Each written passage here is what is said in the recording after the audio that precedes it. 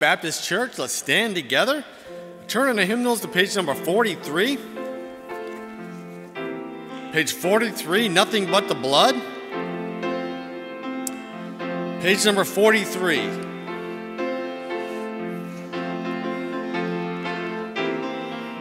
Page 43, Regina. What can wash away my sin? Nothing but the blood of Jesus. What can make me whole again? Nothing but the blood of Jesus. Oh, precious is the flow that makes me white as snow. No other fount I know, nothing but the blood of Jesus. For my part in this I see, nothing but the blood of Jesus. For my cleansing this my plea, nothing but the blood of Jesus. Oh, precious is the flow that makes me white as snow. No other fount I know, nothing but the blood of Jesus. Nothing but sin atone, nothing but the blood of Jesus. Not of good that I have done, nothing but the blood of Jesus.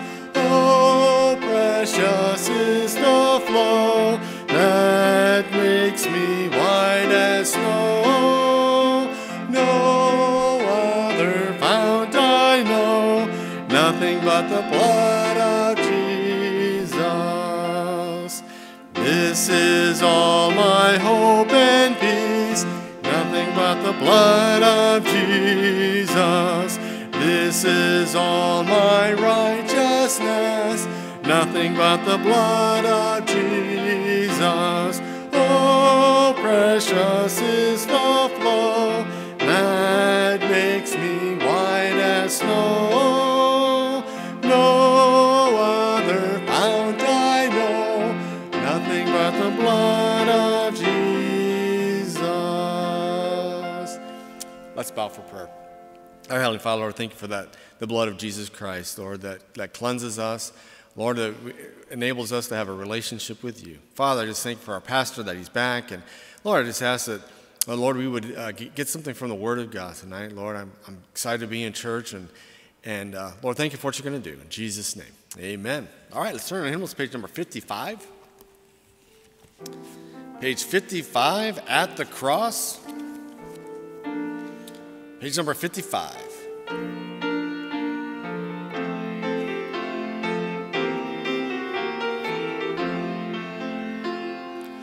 Alas, and did my Savior bleed, and did my sovereign die? Would he devote that sacred head for such a worm as I? At the cross where I first saw the light, and the burden of my heart rolled away.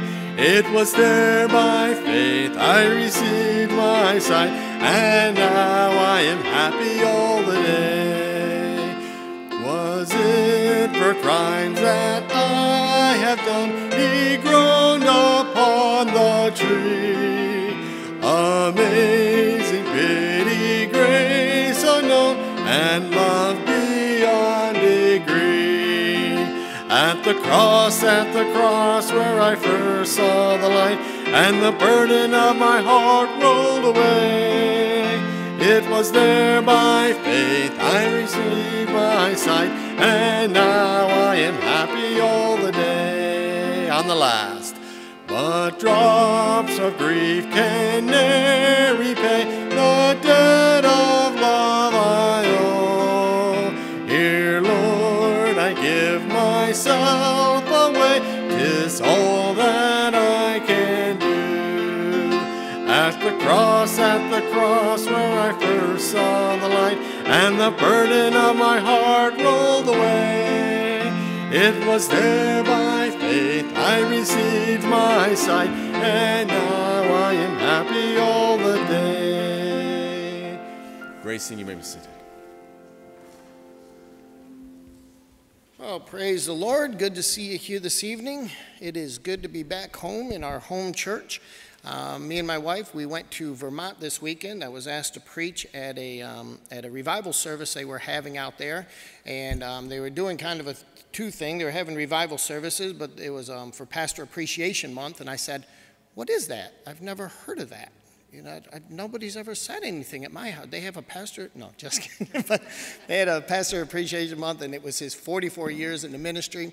And so they were doing a big special thing for him and everything. So I was able to preach there twice on Saturday and Friday night. They had Brother Mark Rogers. Some of you might know some of his music they've had around. Him and his family were there. So that was a blessing. And they're not on the list for quarantining and all that stuff, so that worked out real good. But we got a good time. My wife got a little mad at me because while I was there, the pastor asked me, since I know construction, asked me to help him fix his shed roof, and so I had to build a shed roof and everything for him while I was there, which definitely didn't help my torn hamstring. So that didn't help at all. So that set me back some, but hopefully I was a blessing to them while we were out there, and it seemed like it was really good. So praise God. And it is good to be back home. Amen. There is nothing like home. That truly is. I don't know, it must be. When I was younger, I loved going out and doing things. Now as I'm getting older, I'm like, I like being home. And I just like being home in my life. Amen. All right. Now, besides that, we do have both units, the air cleaner units, activated and working in our auditorium. So they're on both sides and working very well. So praise the Lord for that. So nobody, if you get sick, it's not from here. Amen. We got the highest, best filtration thing we got, plus now the air purifier and everything. And we got God, the Holy Spirit, in our service. So it ain't happening from here. Amen. So let's see. What else do we have? Let's see. The revival service that we were supposed to have in a couple weeks here, we have canceled that. For several different reasons, of course, you know, because of COVID and everything, and California is going off and on their list of New York, so they'd have to quarantine when they're here kind of thing, but right now they're off at the same time, but we don't have all of our people back and everything, so we decided to just forego that for this year. So we're going to just kind of limit everything for the remainder of the year as far as any extra services and things that we do have. But with that, he is going to be going to North Tonawanda with Pastor Constantino. He's going up there for a couple nights. Since he's not coming here, he'll be going up there. So if anybody wanted to travel up there and hear him, that would be a blessing. Amen? Let's see, what else do we have? As far as the roof goes, I know people are giving, please do. I don't believe we're going to get the loan from the bank for our roof this year. They are being super restrictive because of COVID and churches not being at full capacity, not fully doing all the stuff that is expected. So they're being super strict on everything. They gave us like a 12-page fill out they want us to do, and they're asking too many intimate questions like the people in the church, how many, what's the income levels of people, and I'm like, I'm not doing that. So it sounds like it's really crazy restrictive right now, so we're not going to be able to do that through the bank. So that just means you have to get into your pocket a little deeper. Amen. So get a little bit more. So we'll see. The Lord knows, so we'll see what goes on. I'm not going to give a whole bunch of information that they don't need. So we'll just see what the Lord does. Amen. Let's see. What else do we have? Operation Christmas Child. This month we are taking up finances for that. We want to send out 75 boxes this year. Last year we sent out 50. This year we wanted to do 75, and it's $9 per box. So if you can give what you can, give whatever you can. So as many boxes that we get together financially, we'll be able to send out and be a blessing to those children. Amen. So just when you do that, if you put it in an envelope, mark it on there for Operation Christmas Child, so we know where that money, so it definitely goes to that cause. All right. Also, please pray. I know this is a crazy year politically and stuff, and I don't get into the midst of all that stuff, but I tell you, this Supreme Court nominee and stuff, that is huge for us as Christians. It sounds like this nominee, Amy Coney Barrett, is a conservative judge. At least you never know what they're going to vote for when they're in there. But as Christians, this is something we really should be praying for. Amen? Because the more conservative judges we get in there, the better it is for laws and everything else for the most part. Of course, I don't always vote according to, what we would think, but there is a decent track record in that area. So we really need to pray. Amen? Pray as Christians that God will allow that to happen if it's His will. All right. Other than that, I need you praying for the Hood family right now. Brother Steve's father passed away just the other day, and so we really need to pray for them at this time. I mean, he had some health issues, as you know. We've been praying for him, but it was kind of unexpected at this point. So if you would pray for him, the funeral is going to be on Saturday. It's invitation only because of everything. So just pray for the family during this, and pray that, if you would, pray that the gospel will get very clearly given. Amen. The funeral is going to be at a Lutheran church because that's where his parents go to. And I'm going to be able to speak for a short time. They're not giving me much, but I'm going to do what I can to try and give that out. But just pray that we can get out the gospel during that time. Amen. All right. Let's see. Other than that, the last thing is pray for revival. That's this month is our theme for the month of October, praying for revival. It's kind of ironic that we had to cancel our revival services. I was thinking that would be like on a bulletin joke thing, pray for revival. We're canceling the revival services for the month. Yeah, but revival is not just services, as revival begins in the heart. Amen. So let's pray for all of us. We all need true revival. Amen. All right. I think that's all I have at this point. All right, let's stand again for our last song this evening, page 59. Burdens are lifted at Calvary. Page 59. Burdens are lifted at Calvary. Days are filled with sorrow and care. Hearts are lonely and drear.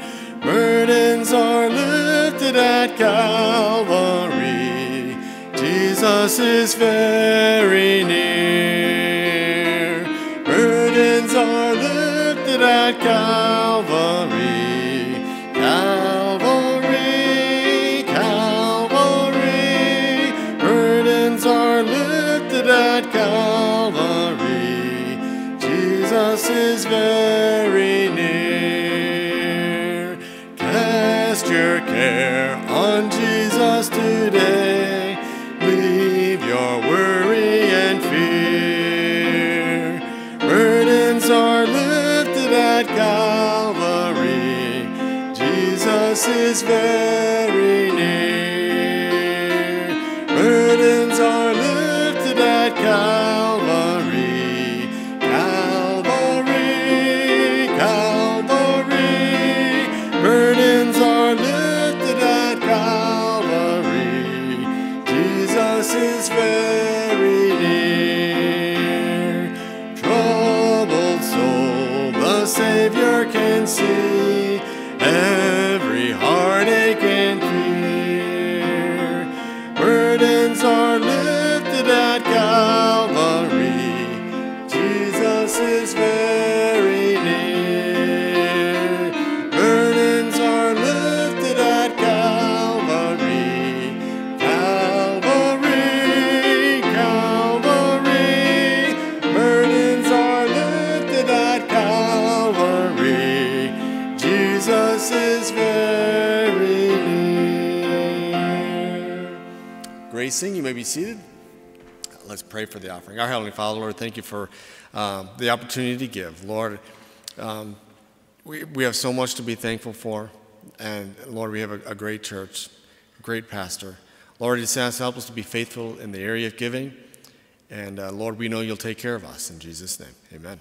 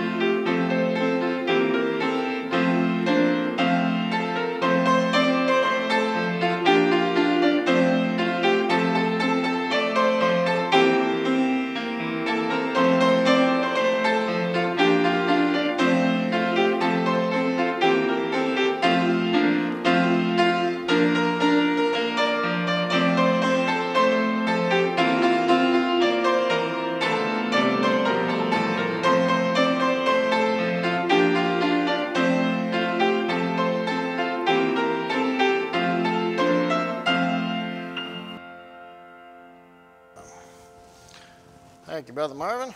What a blessing. Amen. All right. As you turn to Mark 11, I'll give you a couple facts about God's creations that he has created. Butterflies taste with their feet. Isn't that kind of strange? They taste with their feet. That'd be a disgusting meal. Amen. They said Gentoo penguins use a pebble to propose to their girlfriends. I knew that one because I watched the movie, Happy Feet. Amen. And then let's see. Cows have very complex friendships. When they are isolated from their companions, they actually experience separation anxiety. That's kind of weird. I never heard of that. Amen. And they don't like country music. So we got those two things with cows that we've learned about. Amen. Let's see. And once a giant clam picks a spot to live on a reef, it doesn't move for the rest of its life. That's pretty neat. Amen. I wish I was kind of like that. Just have one home. That's it. There for the rest of your life. Amen. All right. Mark 11. Praise the Lord for being back here. And, I'm sure you guys were well taken care of while I was gone. I tried catching up on the messages, but they weren't on YouTube this last week, but they were working that out. They'll get that straightened out. But those are at home. If you're listening today and you're at home from our church, just let everybody know we have not had any outbreaks or anything here at the church. Nobody's gotten the virus and stuff from anything from the church. Praise the Lord for that. Pray that that continues.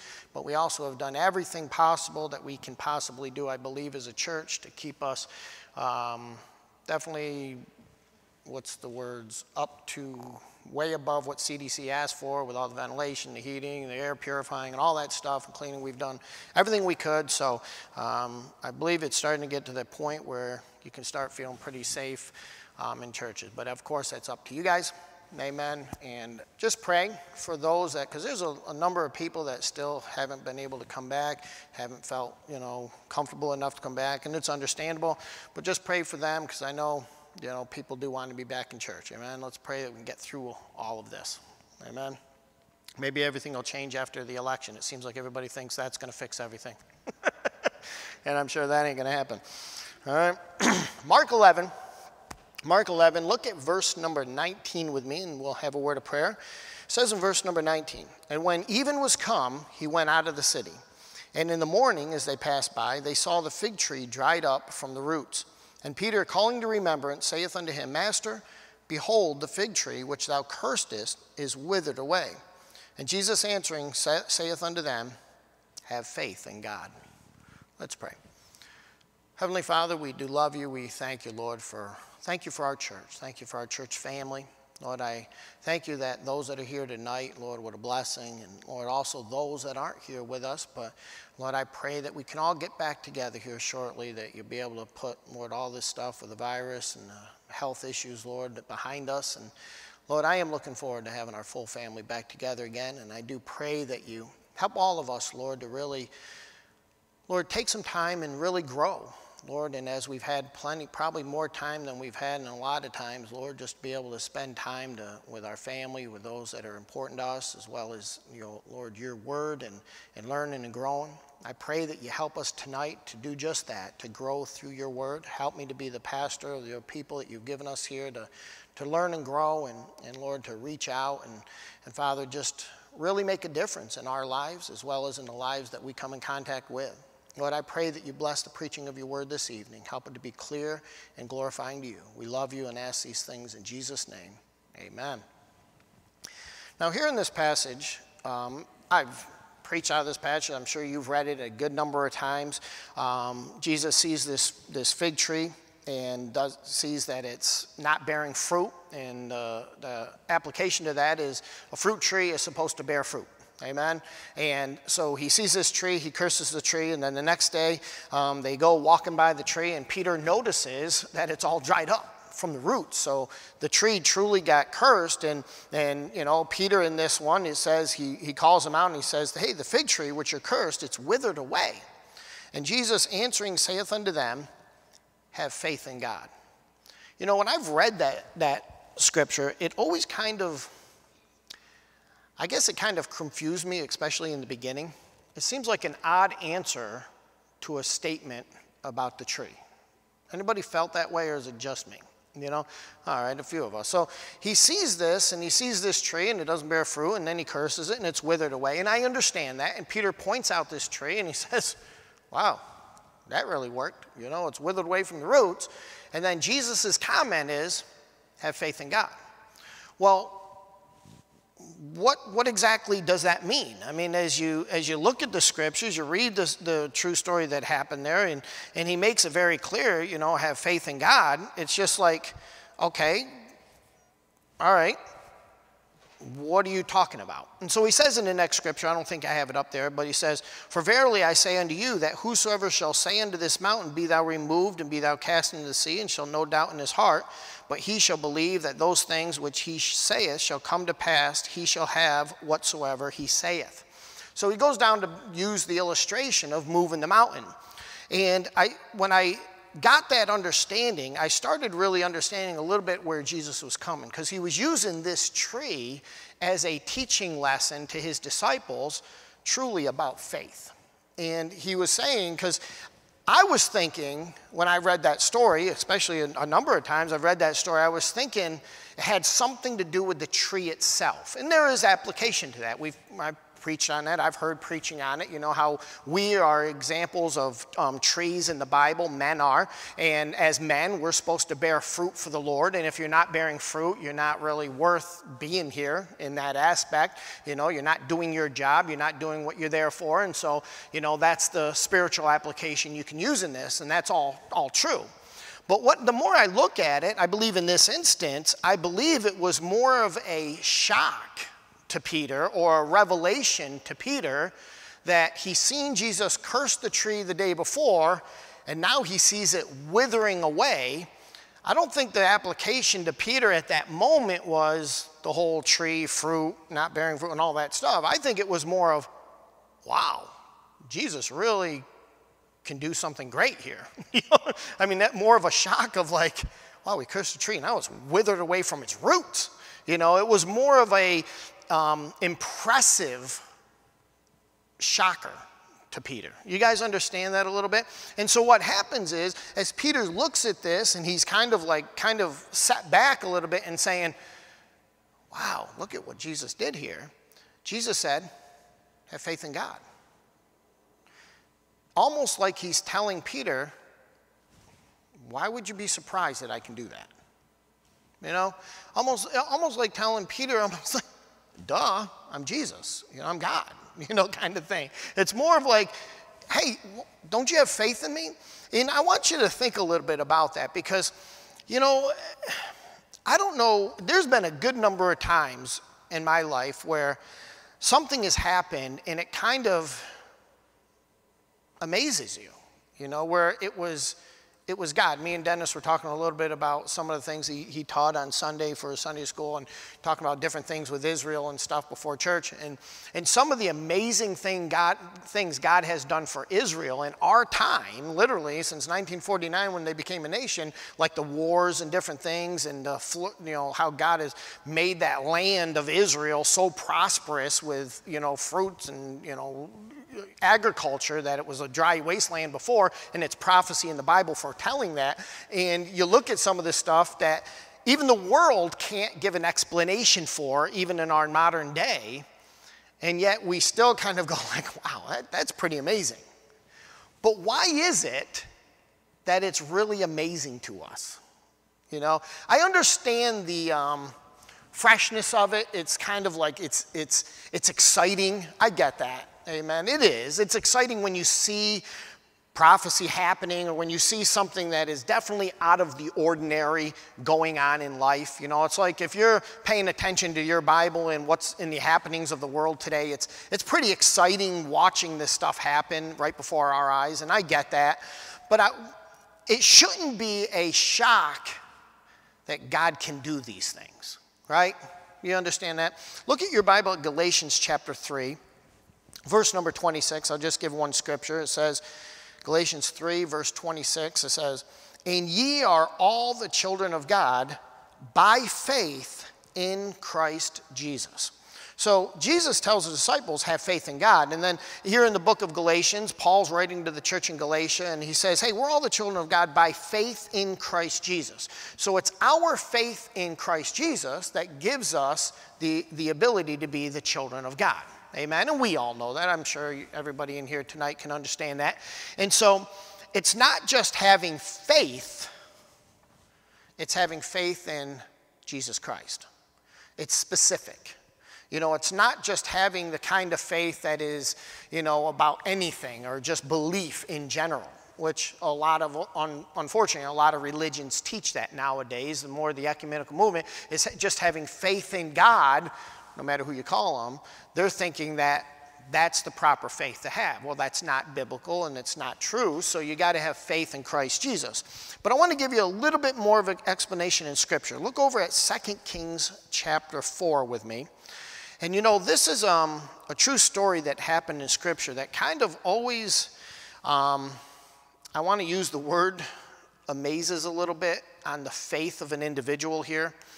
And so we'll pick up the story here in 2 Kings chapter 4. And Elisha is the prophet at this time. And so here in 2 Kings chapter 4, look at verse number 12. And it said, actually, let me give you a little background before we jump in this. What happens is there's this Shunammite woman. Her and her husband, they're married, and they're a little older. Her husband's actually much older than her in this case, and she knows the prophet Elisha, and she knows that he comes through her town, you know, semi-frequently, and so she asks her husband, he says, why don't we just make up a room for the prophet so when he comes, he has a place to stay? And so they make up this room and stuff for Elisha, and so when he comes through that area, he stays in that room of their house, and it's a, you know, she has faith in God. She, you know, wants to do something, you know, loving for the man of God. So she makes up this room, and it's his. Well, he stays there for a while, and we get to this point here where Elisha asks, what can I do for this woman? And so we pick it up here in verse number 12. And he said unto Gehazi his servant, call this Shunammite. And when he had called her, she stood before him, and he said unto him, say now unto her, behold, thou hast been careful for us with all this care. What is to be done for thee? Wouldest thou be spoken for to the king or to the captain of the host? And she answered, I dwell among my own people. Basically, she's saying, I don't really need anything. And he said, what then is to be done for her? And Gehazi answered, verily, she hath no child, and her husband is old. And he said, call her. And when he had called her, she stood in the door. And he said, about this season, according to the time of life, thou shalt embrace a son. And she said, nay, my lord, thou man of God, do not lie unto thine handmaid. And the woman conceived and bare a son at that season that Elisha had said unto her, according to the time of life. Now let me stop you here for a moment. This woman does believe this man's a man of God. She has faith in God for sure. But when Elisha says, you're going to have a child, kind of like the Abraham, Sarah type thing. You know, her husband's old. She doesn't believe that she's going to, by this time in her mind, she doesn't believe she's going to have children. And so when she says this, she says, hey, don't lie to me. Don't lie to me. Don't say that to me, because that's very personal and very strong emotions go along with this woman, with most women in these cases. And so she basically says no, but the Bible tells us in the next scripture she has a son. And so, and when the child was grown, it fell on a day, in verse 18, that when he went out to his father to the reapers, he said unto his father, my head, my head.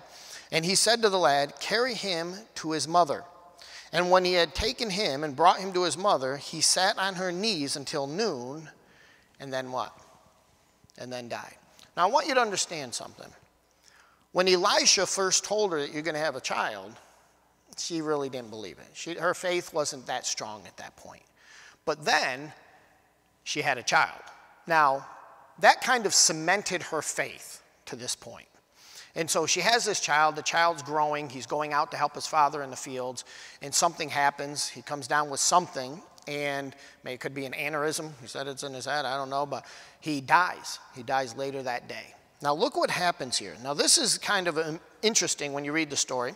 And it says in verse 21, and she went up and laid him on the bed of the man of God and shut the door upon him and went out. And she called unto her husband and said, Send me, I pray thee, one of the young men and one of the asses, that I may run to the man of God and come again. And he said, Wherefore wilt thou go to him today? It is neither new moon nor Sabbath. And she said, It shall be well. Now I want you to understand really what's going on here. She's not even telling her husband that their son is dead here. I'd be a little upset if I were her husband, of course, at this time. But she's not telling her husband. And she says, I need to have one of the young men go with me so I can go after the man of God. And he says, hey, it's not that, why would you do that? It's not the time of year or anything for him to come. And she just said, it will be well. It's all well. Everything's good. Just says, it shall be well. Verse 24, then she saddled an ass, said unto her servant, Drive and go forward, slack not thy riding for me, except I bid thee. So she went and came unto the man of God to Mount Carmel. And it came to pass, when the man of God saw her afar off, that he said unto Gehazi his servant, Behold, yonder is that Shunammite. Run now, I pray thee, to meet her, and say unto her, Is it well with thee?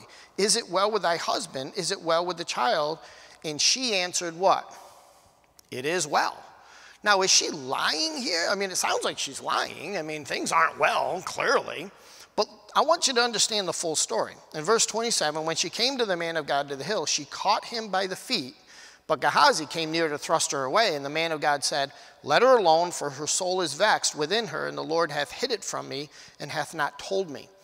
Then she said, Did I desire a son of my Lord? Did I not say, Do not deceive me? And he said to Gehazi, Gird up thy loins, and take thy staff in thine hand, and go to thy way. And if thou meet any man, salute him not. And if any salute thee, answer him not again, and lay my staff upon the face of the child. And the mother of the child said, As the Lord liveth, and as thy soul liveth, I will not leave thee. And he arose and followed her. So she didn't follow behind Gehazi. Even though Gehazi was going to take care of the son, she said, I'm staying with you. Because she knows that Elisha is the direct man, the man that is in between her and God, basically, at this point. She trusted Elisha. He's the one who had the power within that God gave him to give her a child. And she said, listen, I'm not leaving you. Gehazi can go ahead, but I'm staying with you. And so it goes on to say, in verse 32, And when Elisha was come into the house, behold, the child was dead, and laid upon his bed. And he went in therefore, and shut the door upon them twain, and prayed unto the Lord. And he went up and lay upon the child, and put his mouth upon his mouth, and his eyes upon his eyes, and his hands upon his hands. And he stretched himself upon the child, and the flesh of the child waxed warm. Then he returned and walked in the house to and fro, and went up and stretched himself upon him. And the child sneezed 7 times, and the child opened his eyes. And he called Gehazi and said, Call this Shunammite. So he called her, and when she was come in unto him, he said, Take up thy son. Then she went in and fell at his feet, and bowed herself to the ground, and took up her son, and went out. This story is amazing. I mean, I don't care who you are. It's amazing. You know, a child dead is given life again. Praise God. But that's not a big deal for God, is it? No. This is not a big deal for God. And this woman had faith that God could heal and give her son life back again. She believed it to the point where she told her husband, it is well. She told the servant, it is well. And she brought Elisha back to the house and let him do whatever he was going to do in his call out with God. And when she went in, she picked him up and walked away with her son. She had faith in God at this point to believe that God can give her son life again. That's amazing. That's amazing in itself, that somebody that is just like you and I can have that kind of faith. And I've talked a little bit about something like this a couple weeks ago, I believe it was, and I used an illustration. There was a movie called, I always forget the name of that movie, but a woman that had a son that fell into the lake, a frozen lake, and he actually died. And he was actually deemed dead in the hospital. The doctors took like 45 minutes of life support on him, and they gave up. And the mom came in, and she just started praying and calling out to God and just saying, Lord, please give my son life again. Give him breath again. And then all of a sudden, beep, beep, beep, he came back to life. The surgeon and the doctors that took care of him, they moved him to another hospital, to one of the specialists in that field of the world that is one of the renowned doctors. They said, he won't make it through the night. Get your family prepared. And she kept having faith. She said to the doctor, you do what you can do your best, and leave the rest to God. Within 4 days, this child came out of the coma that they put him in. The doctor said that even if he did come alive after they realized that he's making it a couple days, they said that he'll have brain damage. He came out and immediately, no brain damage, walked out of the hospital within like a week or so, and perfect kid to this day. And that's in our day, and it's made a movie out of it. And we look at these movies like, wow, it's amazing. But you know what? That's God, and it's not amazing for God. It really isn't. You know, God can do that with ease, and he's done multiple stories kind of like that. And I was really going over a lot of things lately, even in my own life, and just, where's our faith? Where is our faith? Where's our faith? What is our faith in? You know, do we have faith like this mom with her child? I can see the desire to have that faith. Amen. The desire to want God to do a miracle in your life, God forbid if something like that ever happened. But do you have the faith going into it and not just trying to have it during it? Think about that for a moment. See, I pray with all my heart that never happens to me in my life and my family and even people I know, my loved one. I pray I never have to deal with that kind of thing. But you know what?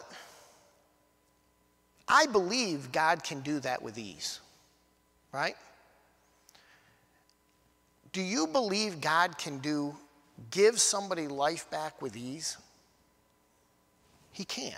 And I think most of us know that with our head. We believe God can, but the question always is, will God, right?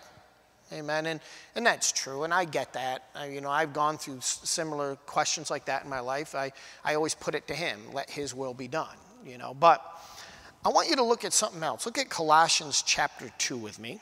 Colossians chapter 2, all the way back into your New Testament. And in verse number 4 of Colossians 2, it says, "And this I say, lest any man should beguile you with enticing words, for though I be absent in the flesh, yet am I with you in the spirit, joying and beholding your order and the steadfastness of your faith in Christ." So this is Paul talking to the church in Colossae this time, and he says, don't let people fool you with their beguiling words. They're trying to trick you, with their own words and trying to tell you some kind of story and everything. And we live in a time that we hear charlatans, religious charlatans all the time, and how if you do this, you'll get healed, or if you have this problem, you come to the healing meeting, they'll heal you and all this. I always say, just go to the hospital and take care of the problem there, amen? It's just, if all this stuff is true, and I know God is in the healing business, and I know he's there God can do anything and does these amazing things even to this day, but we shouldn't be fooled by the beguiling of men, by the trickery of men, by the words of people trying to gain something for their own benefits. But we also can't be so fooled that our faith is lacking because of the deceivableness that's going on in this world today, the deceitfulness of so many things and so many people. See, we can almost become very negative with the way we think as Christians nowadays, and I think even more so in certain religious organizations like, the conservative Christians, we don't see as much, or we don't get involved as much in some of the miracle type stuff, the healing, because God is and still in the healing business and stuff, and I don't like saying business, but he heals, amen, and he can do amazing things, and he does on a regular basis. But we got to get ourselves to the point as God's children that we have faith in God. Not in man. It almost seems a little bit like the Shunammite woman, that she might have had a little more faith in Elisha rather than properly placed in God, if you didn't look at the wording of the scriptures right, because she just wanted to stick with Elisha. She wasn't concerned about Gehazi. But the point is, she had a faith in God before Elisha came around. She had a respect and honor for the Lord to make a room for this man because she recognized him as being a man of God, even called him a man of God.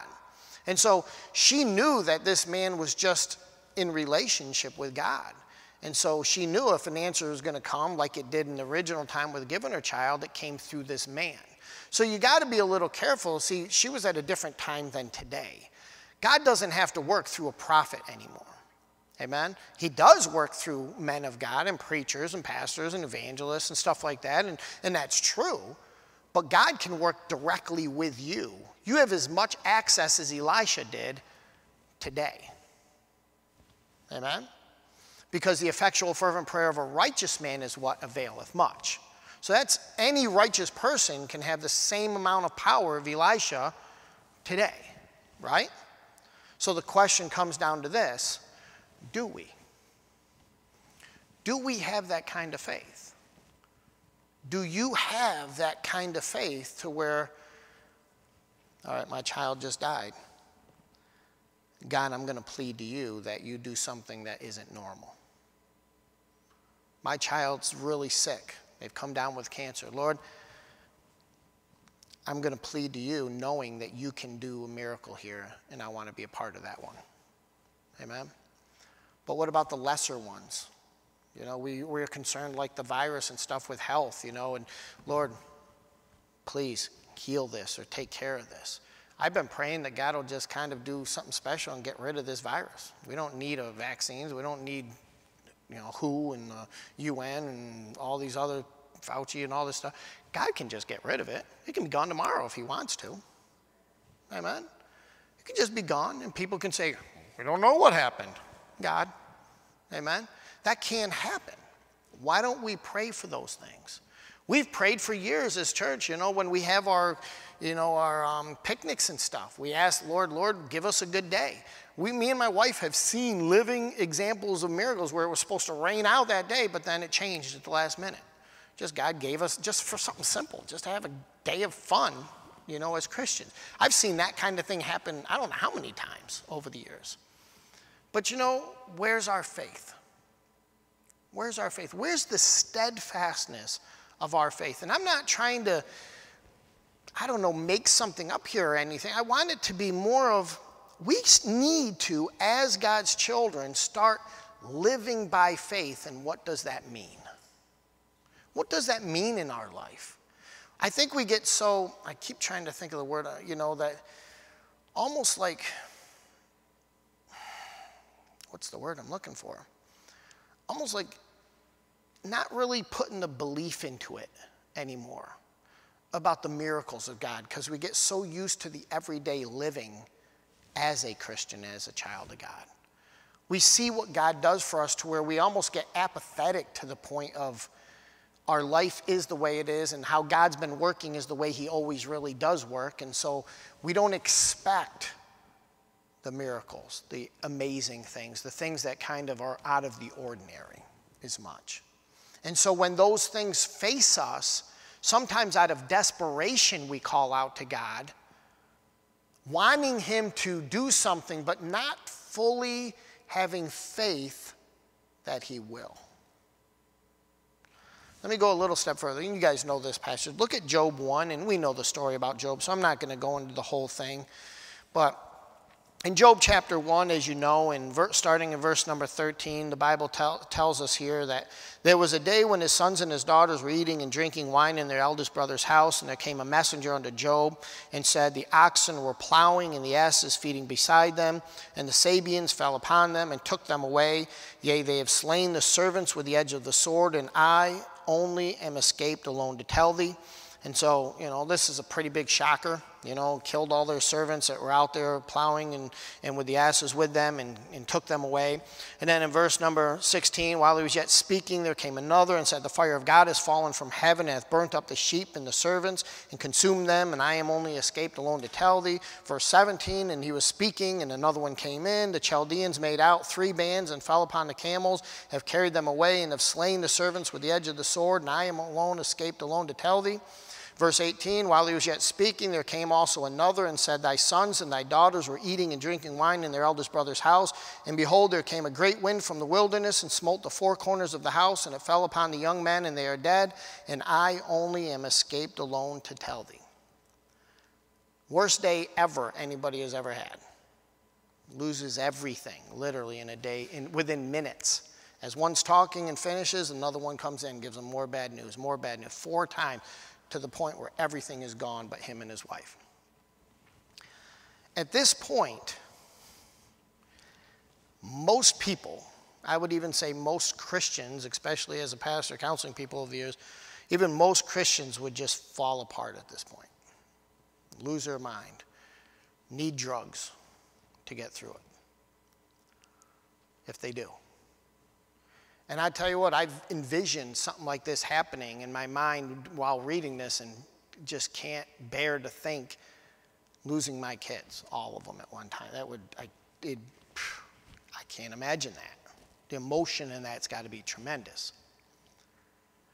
And I don't care who you are, these are real people. This is a real person that this happened to. That blew his mind, right? He stopped speaking. Shortly after this, he just sat down in sackcloth and ashes and just sat there not saying a word, even while his other friends were trying to come up with answers why this happened and condemning him. It was pretty rough. But we know what he said immediately after all that. Verse number 20, then Job arose and rent his mantle, shaved his head, and fell down upon the ground, and what? He worshiped. And he said, worshiping, naked came I out of my mother's womb, and naked shall I return thither. The Lord gave, and the Lord hath taken away. Blessed be the name of the Lord. And all this Job sinned not, nor charged God foolishly. You know what? That's real faith. He didn't lose his faith in God at all. It didn't even waver, his faith in God. Right in the literal nightmare that he was going through, he worshiped God. He praised God. During the hardest time of his entire life, that it would seem like God stopped taking care of him for a little while, if you go through that kind of thinking. He didn't even charge God foolishly. He didn't blame God for it. He actually said, you know, the Lord's given me. The Lord now has taken it away. Blessed be the name of the Lord. This is a real man, real trouble, with real faith. I have been a pastor now for a good number of years, and I'm telling you, I've seen people lose their faith with far, far less than this. I've seen people blame God for things that aren't even near this extreme. So the question is, what about us? Where's our faith? Where are we at? Would this rattle your faith? Would this give you an excuse to say, there ain't a God? Or if there is, he ain't what I thought. Or why, God? Why would you do this? Blame it on him. See, the thing is, we really need to understand God. And we really need to increase our faith and have faith that is steadfast. But in order to do that, you really got to know God. Amen? So the question comes down to this is, who is your faith in? Is your faith in religion? If it is, religion's going to do you wrong. Religion has done me wrong, and I'm a pastor. If it's in people, people are they're gonna do you wrong. They're not gonna live up to your full expectations. It's true. There's people that don't come to church anymore because of something that happened in church, a church they were going to, something that a preacher or another Christian said to them, or, you know, they use these excuses and they start applying that to God. And so if your faith is in anything other than the Lord alone, when those trials come, you're not going to have that faith. Amen? It's just not, you're not going to have the faith. So if your faith is in anything else, whether it's in substance or circumstance, you're going to fail in your faith. You're not going to have the right faith that you need to get through life properly. So the question is, where is your faith? Our faith should always side with God and being faithful to him. If you can literally go through something like the Shunammite woman, or what Job went through, or what many other people in the Bible, Esther went through, and Ruth went through, and what other people go through, and still hold firm to your faith in God, you're in the right place. Amen? But the only way to truly know that is two ways. Either think back to a place where you got struggled, where you had hard times come your way. Did that increase your faith or decrease your faith? And the only other way to really know that is when you go through something in the future, how you're going to react at that point. But the key to that is be prepared today for what's going to happen tomorrow. Amen? God forbid that happens to any of us. When I preach messages like this, I always get a little concerned because most of my messages come because God's using me for something to preach a message about something, and I pray none of this happens to my family or anything. True, that's where I'm at. But at the same point, I want to believe with all my heart that anything that bad comes my way, it's not God I blame. It's not going to pull me away from the Lord. It's just going to solidify my faith in him, and if anything, grow it stronger. See, Christians, we really need to have faith. We are living in a time that things are not well for Christians. Just look around you. It's not well for Christians. But we don't need circumstance of this world to test our faith. Just life sometimes is going to test our faith. Amen? Where are you in your faith? That's the question tonight. Where's your faith? Who is your faith in? Do you think that your faith is strong enough today? Why don't you ask yourself that question? Do I believe that I have strong faith? And if you don't think you do, let's get there. I'll give you this short little thing, and I know it's going to sound very simple, but how do you increase your faith? The only way to really do that is you got to get close with the Lord. Because the more you know him, the more you trust him. And the more you trust him, the more your faith will increase. Just where it comes down. And you know, we all need that. Because the Holy Spirit's there to just really give us what we need to get through whatever we're going to experience in life.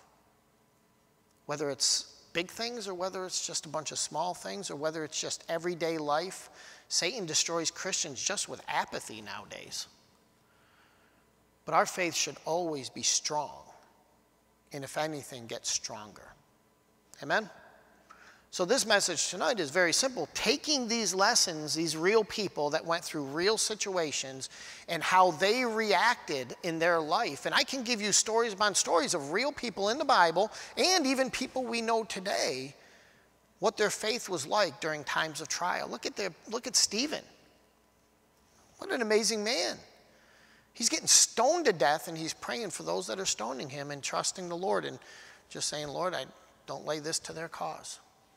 Amen? All the way throughout the Bible. The good thing of that is they're ordinary people just like you and I. So we need to live by faith. Amen? If it's not of faith, it's sin. And we're supposed to live by faith. Walk by faith. Amen? Our life is supposed to all be about faith. But let's make sure it's strong faith. Amen? Because I really have this sinking feeling that it's going to be tested more and more in the future. In our future. So let's make sure we can stand up for what's right. Because God's with us. And if God's with us, who can be against us? Amen? Let's pray. Dear Heavenly Father, we love you. We thank you again, Lord, for your wonderful word. Thank you for the many men and women in your word that, Lord, had strong faith and followed you.